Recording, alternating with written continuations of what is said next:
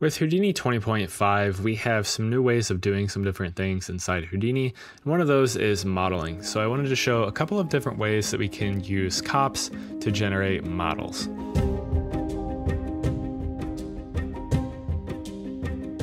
So as always, this project file will be available on Patreon. If you'd like to grab it, you can do so on there. Let's go ahead and drop down a SOP create. We are in the stage context, so we will need that. Let's drop down a copnet. And we can dive inside and we can create a shape that would be maybe somewhat difficult to model inside of regular Houdini. So let's just drop down. I'm going to do this node called SDF setup. It's just a recipe that I've created that just creates the SDF shape piped into our SDF mono for us. So I don't have to drop down each individual one. Definitely recommend using the recipes. They're super cool and save you a ton of time. They're super simple to set up as well. Let's come in here though and set this to compound, and let's come down to maybe this fish scale, because this would be maybe a little bit time consuming to get this type of a shape inside of Houdini normally. So let's drop down a null and we can output our shape here. Let's call this out shape, and we can jump up and let's create a node called the trace node. And what this node allows us to do is trace an image. So we can pipe in an image or we can pipe in a cop. So let's take the cop input and let's take our shape and just select that. And right away we have our shape that is being imported in here, and it's basically just created that shape for us, which is super, super cool. Now you can do some different things with this. If you look, let's see, some of these edges, doesn't look like it's showing very well right now, but some of these edges may not be super smooth. You can play around with these filters. Let's go ahead and jump back in here and let's drop down an edge detect so we can show some of this.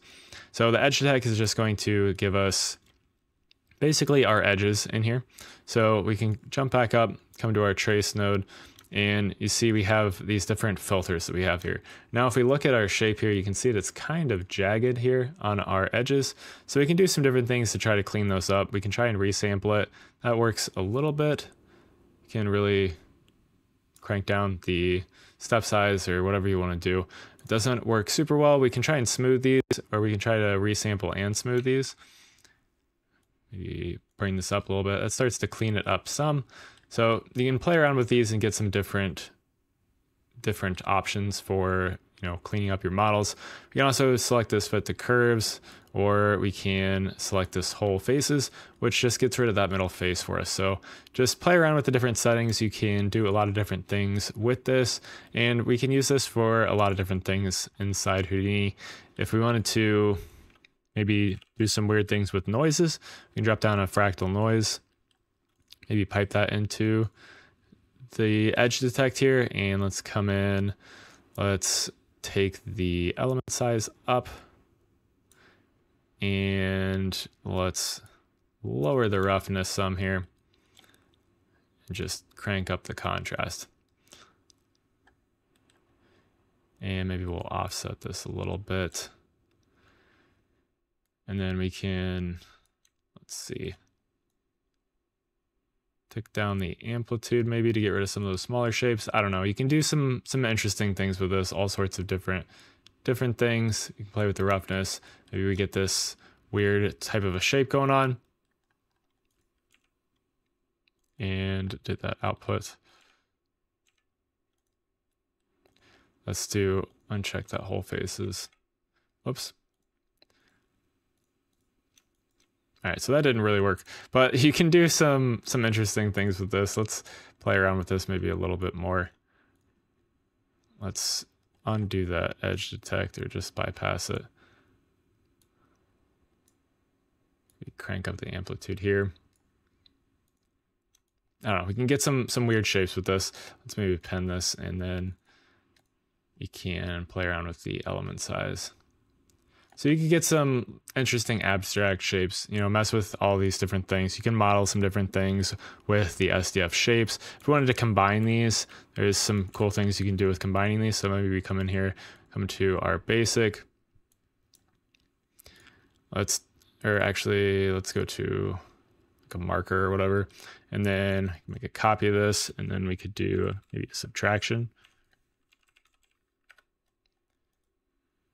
pipe this into the background, this into the foreground, and let's set this to maybe the basic.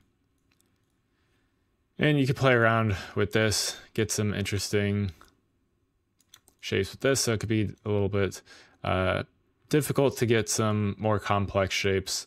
Maybe play around with these markers, gets sort of this type of a shape, all sorts of different things that you can do with this to create some interesting shapes. And then obviously you can go in here and you could do a poly extrude. Oops.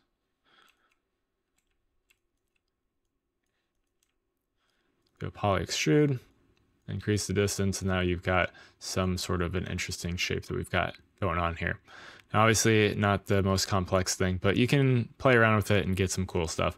Now I wanted to show how we can also do this with height fields as well, because you can mess around with height fields and use cops with those, as well as just use them to, model maybe some like sci-fi panel type stuff. So let's drop down like a height field, and then we do a height field project.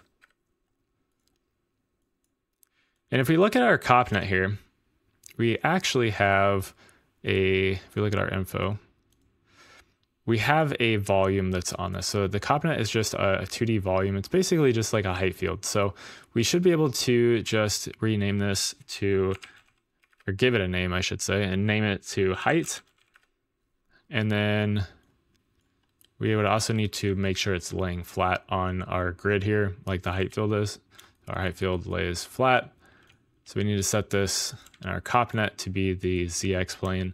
And now you can see that it is laying flat on our grid here. So you'd think that we'd be able to do a height field transform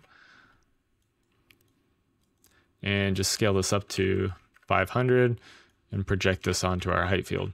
But that doesn't actually work. You have to add one other node, which is a little weird.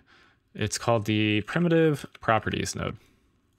You can pipe that in, and we come to our volumes, select adjust visualization, and set that to height field.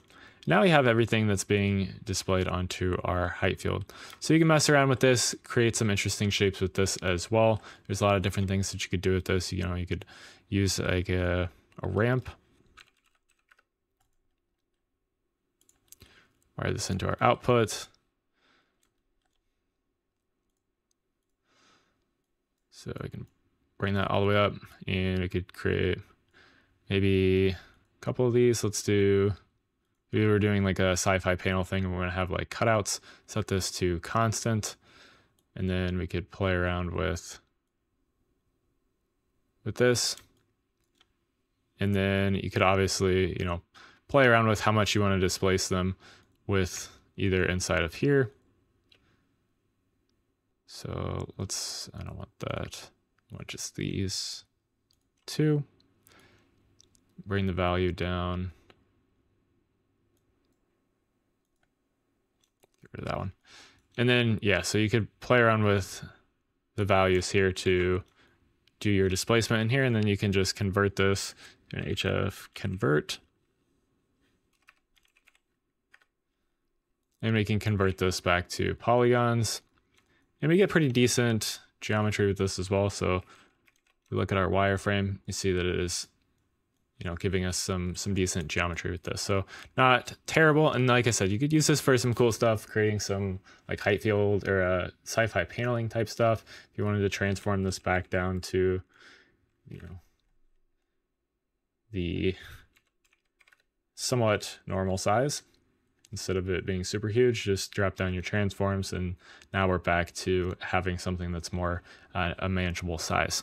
So lots of different ways that you can use cops. I definitely recommend looking into how you can use cops to enhance your workflows for different things, because there's lots of different things that you can use this for and do with it. It's a super cool thing that I think as we go further and further on into having it, and it gets developed more and more, that we're going to see some really awesome stuff being made with cops. But not that there isn't out there right now, because there definitely is, but I think that people are going to get really, really creative with it. So anyways, hopefully this has helped you out and opened your eyes to some of the different ways that you can use cops. There's a bunch of other ways that you can use it inside of Houdini as well, and we'll probably be taking a look at some of those as well in the future. But anyways, hopefully this helped you out. Thank you guys for watching, and have a good day.